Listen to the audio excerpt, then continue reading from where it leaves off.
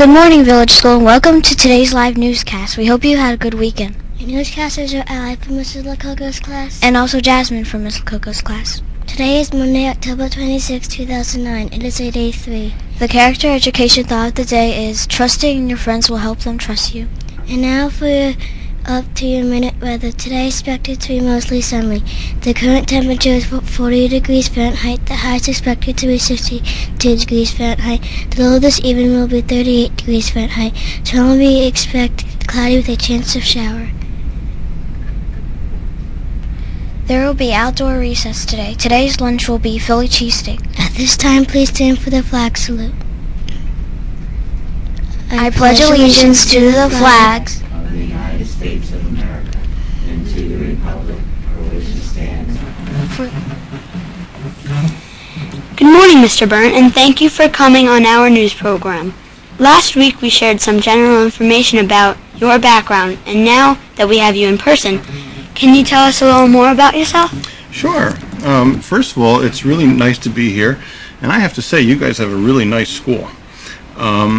I grew up in West Orange, up in the northern part of New Jersey, and I went to a really good elementary school too, and I'm very grateful for that. So I've gone on, and we moved down here to Princeton when I was 19. My father got elected governor, and I had just started at Princeton University. So I've had a career where I've combined interest in politics with a business that I started that helps other people manage their money. So that's the kind of stuff I do. We will be voting in our own mock election next week. What do you think are some of the issues elementary school children should be thinking about? Well, if Governor Corzine were here himself, he would say the most important issue is you guys. He thinks that education is the most important issue facing the state of New Jersey, and he thinks it because it's really important that all of you get a good education. And so even in a difficult time, the governor has made education and spending on schools like this one his top priority. Now I would go on and say you should also think about your parents and what helps them, which are good jobs and things like that, and also grandparents, what helps them. And a lot of senior citizens need special care and attention, and it's important to think about them too. Having been an elected official, what kind of feelings do you experience on Election Day? Well, Election Day has always been very exciting for me. And I remember when I was your age, I could go to the election place, and I couldn't vote, of course, because I was too young, but they had practice voting machines for kids, and I remember I got to vote for my grandpa because he was a candidate too, and it was fun to even on a practice machine vote for him. So I've always found Election Day itself to be very exciting, but I think the most important thing is to, even at your age, really get informed about the issues and what's going on, and to understand current events. And by the look of this place and the news program that you have, I think you guys are doing a pretty good job. What are some of the most important responsibilities of a governor? Well, a governor is kind of in charge of the state, just like a principal is in charge of the school, and a governor is in charge of the state government. And the state government, its biggest responsibility is education and schools, but it also has responsibilities for things like public safety and policemen and firemen and stuff like that.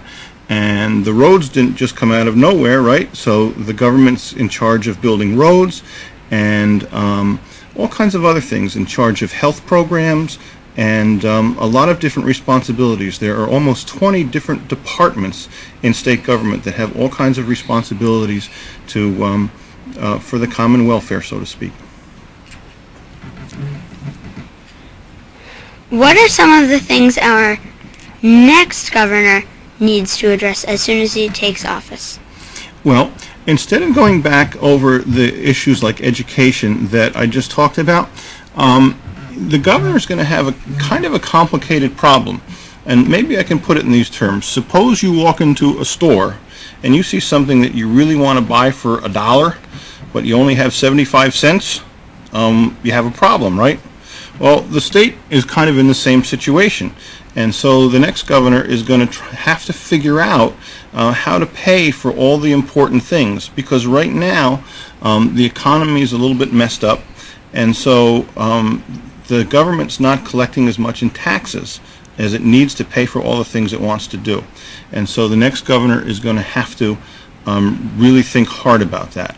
And one of the things the governor wants to do is try to make all of the schools in New Jersey as nice as this one, because some of the schools in New Jersey are 100 years old, really old, and it's time to build new ones. And so the governor's been working really hard on that and is going to continue to do that.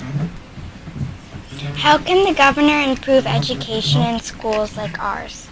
Well, one of the important things is what I was just talking about, having a really nice school to be in, and then it's obviously important to have really good teachers, and it's important to have classes that aren't too large so that everybody gets some individual attention and everybody gets called on and stuff like that. And so there's a lot of things to do, but I think those are some of the most important ones. What can kids do to have an impact on government? Well, kids can help out at a young age. First of all, you can talk to your parents about the election and who you think they should vote for. A lot of times parents tell kids who they think they should vote for, but you guys can say, well, you know, I heard this thing, or I learned that thing, or I read an article, and so you can have a discussion. And so talk to your parents, you can talk to your friends, and read articles.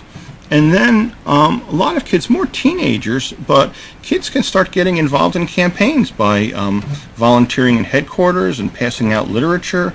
And sometimes it's fun just to go to events and see politicians and listen to them speak. So those are some of the things you can do. When you were a kid, how did you feel to have a dad as governor? Well, remember, I was 19 when my dad got elected. But even though I was older, it was still really exciting, and it's a hard job, and my dad probably had to work harder than a lot of people. You're never really off duty, so to speak. I mean, your schedule can go from 7 o'clock in the morning till 9 or 10 o'clock at night, and every day, not just on Monday through Friday. But it was exciting, and I got to meet a lot of really neat people. I got to meet some presidents and things like that.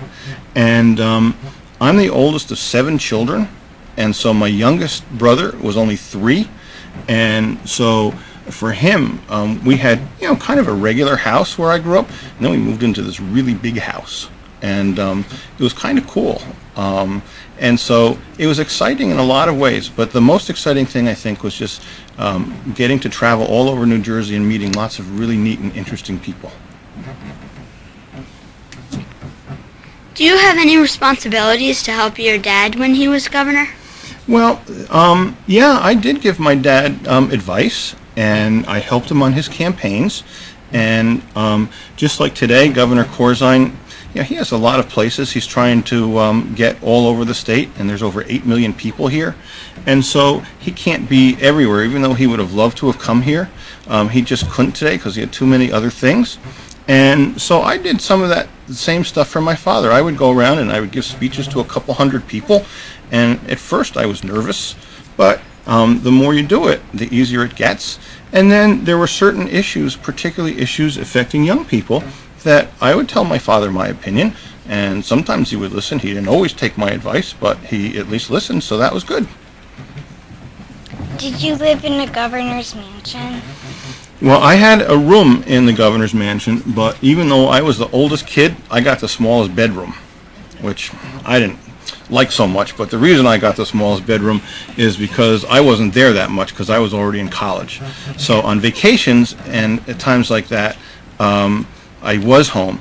And the other thing that was cool is because I went to Princeton University, which is right down the street from the governor's residence, if something really special was going on, I could come home and be part of it. So do you guys remember the name Jimmy Carter? He was a president quite a while ago. And but when he was running for president, he came to our house and slept overnight, so I got to talk to him for a really long time, and that was really neat.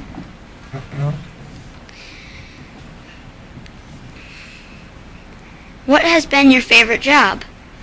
Well, a lot of people are really lucky that they have one job that they've always known they want to do. Like some people know, even when they're your age, they want to grow up to be a doctor or a policeman or whatever.